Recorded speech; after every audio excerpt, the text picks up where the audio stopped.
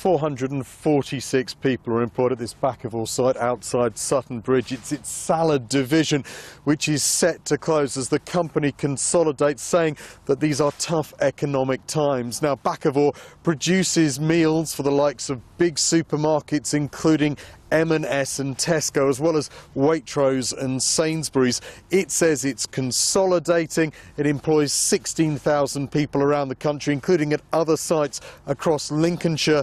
Unions hope that some of the jobs that may be lost here will be reallocated to sites around the county. But right now there's a consultation period due to start.